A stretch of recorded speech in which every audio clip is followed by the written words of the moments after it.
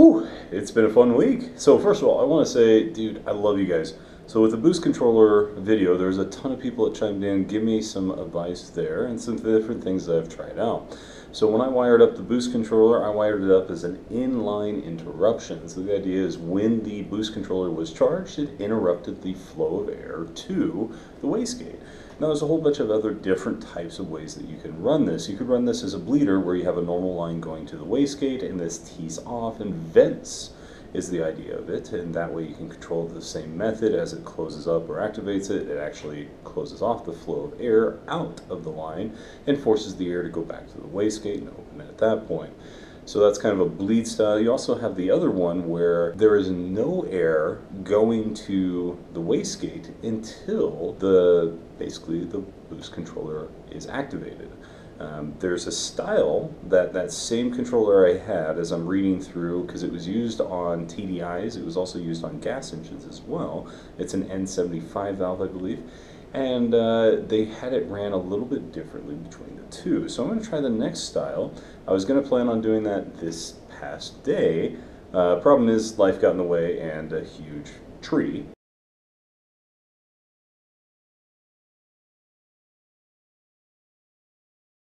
That was fun. But essentially that's where I'm at right now. I'm working on that to get that in there, test it, and have a little fun with it there. So what I did do this past week is I played around with O2 sensor, more specifically the PID settings for wideband. And there's quite a bit of settings here, and it was kind of frustrating. There's a couple of things that I learned that kind of irritated me a little bit. I don't know if they're planned or if there's something going on there, but I'm hoping maybe anyone else that's played around with this can chime in and give me some feedback there as well. So one of the first things I had is that if I start the car and let it warm up to a temperature, the wideband PID settings don't take effect unless I restart the car and it's over the temperature.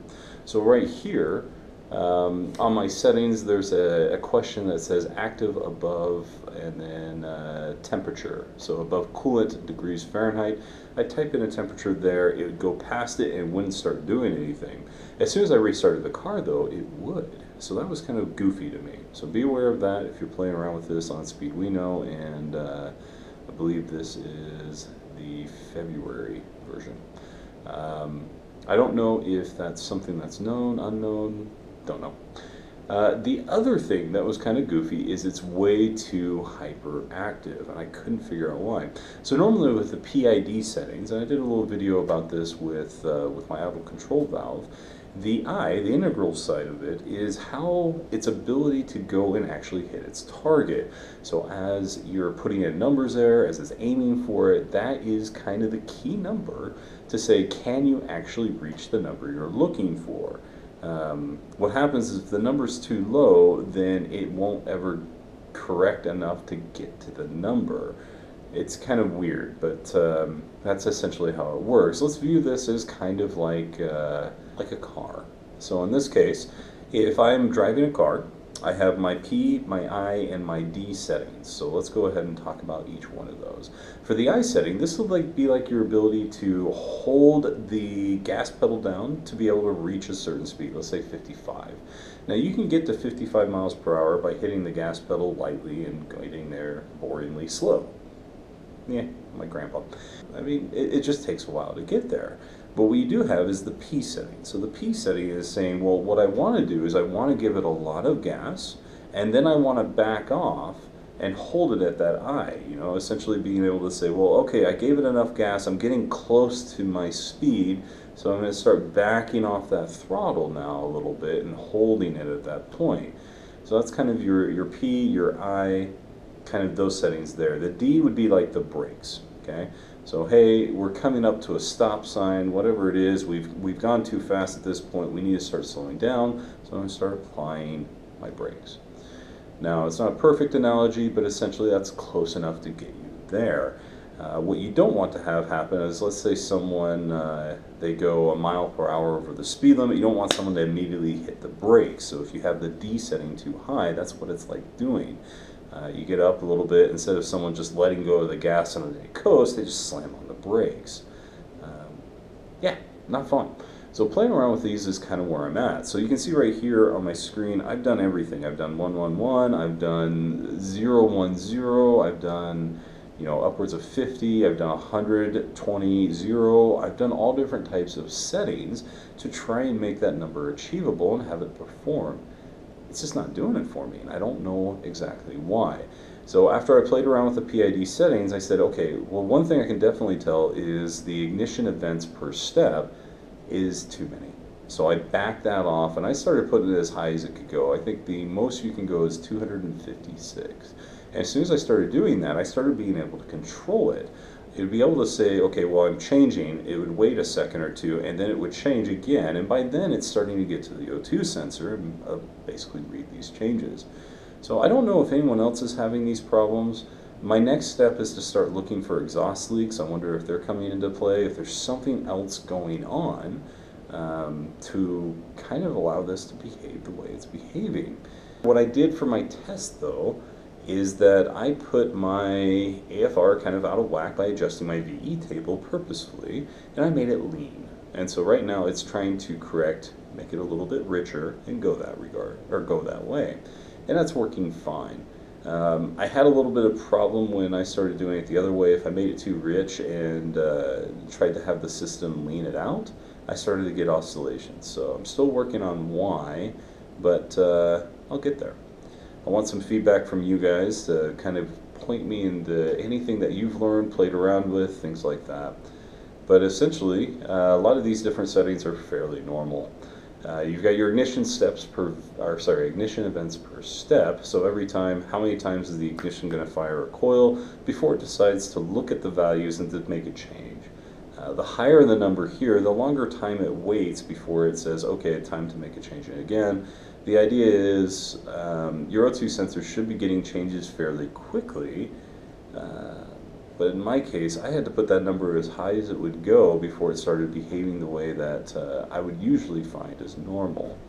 So I guess my point now is I either need to move the O2 sensor much closer or figure something out. Right now my O2 sensor is down by my feet. So it comes out of the engine, goes into the turbo, comes down the downpipe, and it's down there near my feet. This was based on recommendations from the O2 manufacturer, who actually state they want it as far back away from the engine as possible so it doesn't overheat or have situations like that. Okay.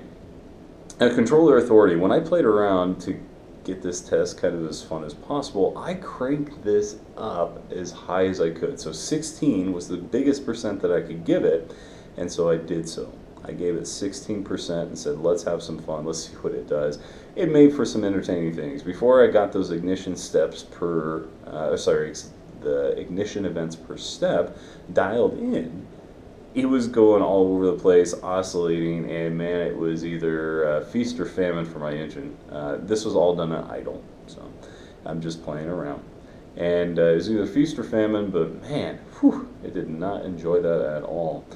So that's controller authority, and then you have only correct above AFR. The idea is if you peg the AFR at a certain value, you can do it that way, and also basically to say, look, if I'm in boost, and maybe I'm not, I mean, it's possible on my car, I can get pretty high boost at 70% throttle. So maybe I don't want the AFR PID settings to kick in and say, you know what, let's start backing out fuel while you're in boost at 70% throttle.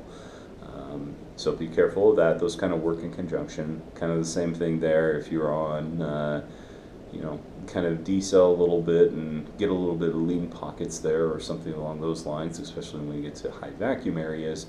You don't want it to sit there and try working against you. All right.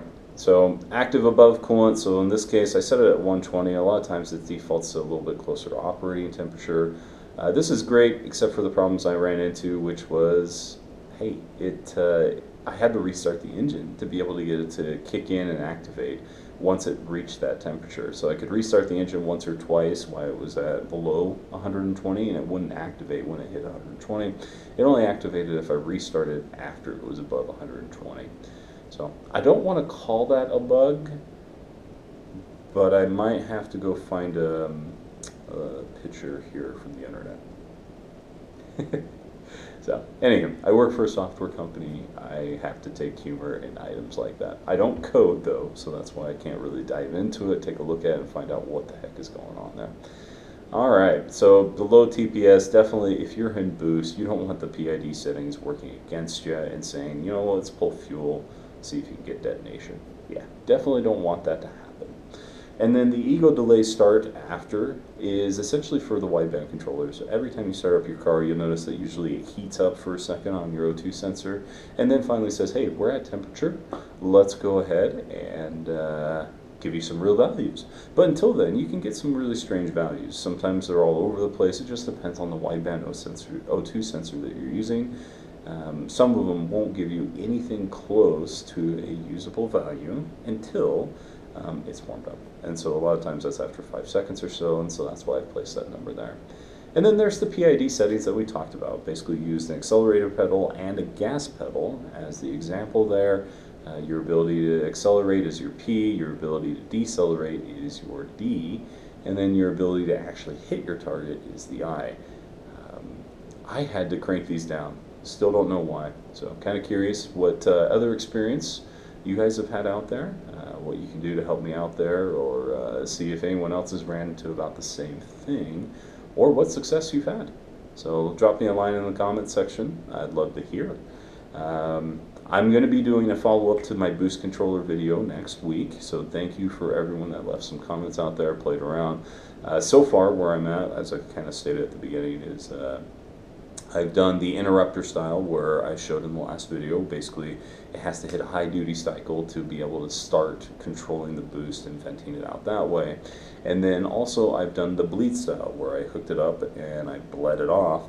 Next up, I'm going to try the other style where basically the wastegate is fully inoperable until I go ahead and send signal from the boost controller valve to say allow some air in there and open it up. Now theoretically this should give me the best control over the boost controller and the wastegate to allow it to ramp up to its target boost pressure very quickly and be able to maintain it from there. So I ran this years and years ago on another car, and basically I'm ready to try it out on the Datsun now, so let's see how it does. The only fear I have is, well, it can run away a little bit. I already had that happen to me the other day where I might have hit, I think 14.5 PSI. That was a fun moment. Luckily it hit boost cut and made a huge fireball, so that was probably entertaining for the person behind me. One other thing I forgot to call out, I'm changing the name of the channel. So it's been Two Nuts DIY for a while. The reason why is because I started this with my brother-in-law. My brother-in-law is still going to be having lots of fun with me. We got some projects to work on of his. He's got a 620 Datsun. He's got an E34 BMW. He's got, yeah, he's got some fun cars that we can play around with, have some fun, tinker with. He's in the middle of doing a manual swap on his BMW. And yeah, I think we'll have some fun there. But the issue is it's kind of turned into more of my channel than his, and we just have life get in the way. So I've decided that Two Nuts DIY probably leaves some with more questions or misunderstandings about what I'm about. So I was probably just gonna change that here this week. So anyway, if you see that pop up, please know why. That's just me kind of branding it out and having a little fun there. It's not that Brad's going away, it's just the channel is not him and I focused solely, so we're going to have a little more projects there. Also, I'm probably going to introduce my other car here coming soon. I haven't really shown that off yet, but I do have another classic car that is kind of my pride and joy, so I'll have to introduce you guys into that one. It's carbureted though, that's the downside. Ugh. But it fires up so amazing. I love that car. Okay. Anyway, stay tuned. Thanks for watching.